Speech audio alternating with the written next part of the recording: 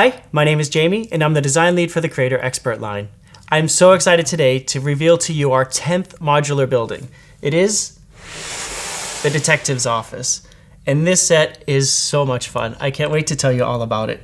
It follows up on the success of the Parisian restaurant and so many wonderful buildings before, but I think this takes it to even another higher level of opportunity for play and for details. We have all these wonderful minifigures. You have 6 minifigures. You have lots of details, like in the front we have a newspaper box that can open up. We have brick-built lettering, which we're doing for the first time in a new way, that says pool.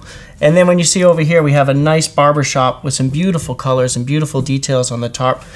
These elements right here you might recognize from Hero Factory. We've played with Unikitty's tail up here and really had a lot of fun with elements in this building. But I think even more exciting than the outside is the inside of the building has so much story to tell. When you look at the building, the most obvious part to check out first is probably the pool hall, and this has a lot of fun stuff. When you move the fan back, it gives you lots of access to the place so you can have a good time. You can see there's a brick-built pool table inside here, and we have a nice dartboard, and that's a nice printed dartboard that we haven't had before. When we look over at the barbershop, you can pull back the stairs because it's a fairly small barbershop, like they tend to be in reality. But once you pull those stairs back, you see a beautiful mirror. And that mirror is a true reflection mirror, which is the first time that we've done that as well. So of course there's another hidden story in this ground level, and that's because this is during the Prohibition days. And the minifigures have just been told they're not allowed to eat candy anymore because they're getting too wide. But we actually like the size of the minifigures, so we're smuggling some candy in through the barbershop. So the cool thing is there's a barrel here under the stairs. And in that barrel, we've got lots of candy and cookies that we can bring into them. We can go through the back section here. You can see there's a little hidden gate that can open up. And when you pull back the stairs, you can see that this barrel will push inside here. And then on the inside, the furniture pulls back and you can bring this barrel through and under the stairs and go right into the pool hall where they can have a great party and have a good time. But of course, that party does not go unnoticed.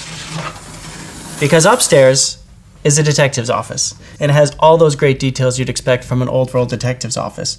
You have all the messiness, you have the newspapers, and you have the map and all those types of things.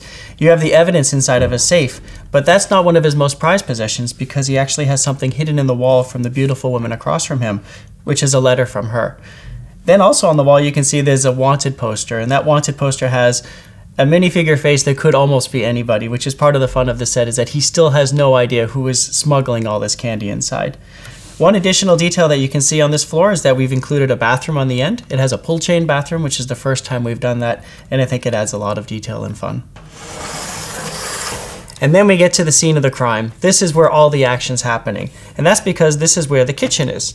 And in that kitchen, you can see it's a full kitchen. We've got the cookies being baked in the bowl and the cat just waiting for one to fall on the floor.